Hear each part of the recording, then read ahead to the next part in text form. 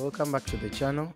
Now, a number of people have been asking me, especially those from my local community, about how to use Gutenberg, which is the new WordPress editor, since moving away from what the classic editor is. Of course, it solves a bit of issues here and there, and Gutenberg also has its own problems that I really don't want to get into. However, for someone who is going to create very simple content and they don't mind how it's stored or the technical jargon behind it, Gutenberg seems to solve so many problems for those people. So what I'm going to do is just to log in here and then just share with you a few of the fundamentals of how you can get into WordPress and open up Gutenberg, which is the new editor, and how to use it. Now you'll find that currently, or before, we had an editor of sort that allowed us to do different information and have our content in what is known as a classic editor, and it really left a gap in terms of end user styling of components, of styling their content. So there's a lot that was left in for you to actually do. Now, with the new Gutenberg editor, you'll see that the whole interface changes here and it becomes something like this. You're seeing a lot more white. You're seeing a lot of icons here that show you a number of things. So, for example, you're able to edit the different blocks that do come up. You're able to see the hierarchy of the different blocks that you do have and how they turn up. So you can click on one and actually move below. Let's say you can actually find out more information on what's happening in your post. You can find out the number of words that I use, the headings, the paragraphs, the different blocks that are available for you. And then you're able to undo any of the changes you make or redo them if you undid them. And you're able to add other blocks by clicking this simple button here at top of the post. So right now we have a demo content page here, which is a hello world, which comes by default with WordPress or Classic Press. And when you click it, when you click to edit it, it opens up a new page. And essentially it comes with this whole new editor that you're seeing here. It has all the default things. This would be the title, and we see the permalink is already up here as it used to be in the old pages, and then we have the content that streams down here. Now as I tap on the editor here, I'm just going to browse through how you can figure your way around the whole interface that's coming, because usually that's the challenge.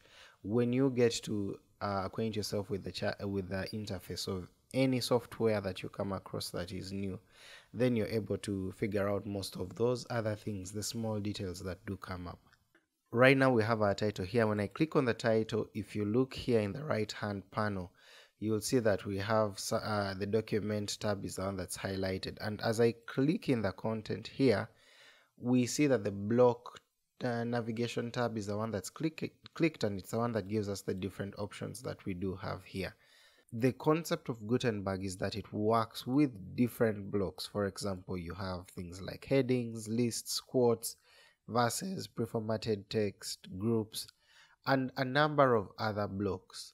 And we're going to look at each one individually and how you can use it. But before we dive into the different blocks, let's look at what the document provides us. Now, in the interface here, we're able to see the permalink and we can change what it looks like. So quickly, let's say I wanted to add a 2-3 on it. You see that our post is going to change its link. And if we come here, we're also able to see that it's now 2-3 and it doesn't have the whole hello world. So we can remove even the hello and just have hello 23. And when we click that, we are able to see that our permalink is changed. Of course, you have to hit the update button here to update the post itself before these changes can be effected in your database. Of course, we have the options to see whether the post should be public or private or password protected. We can change the date as we used to in the old editor, And you're able to even delete this without first going into the all post then delete. You can just click move to trash. You can change the permalink. We can see the categories here. We can add new categories. For example, I could say this is in a demo content by just clicking in there and then say this is demo content, and then when I hit enter, this is a new category we've added, so I can do that.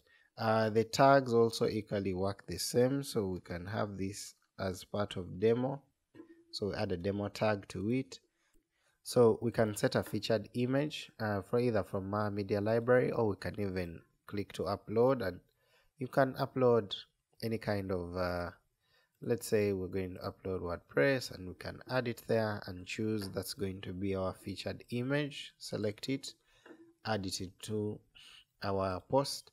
Then we can add an excerpt, maybe something that is short, and say lorem ipsum is good, and that is our excerpt that we'll have on the different pages that we display the excerpt.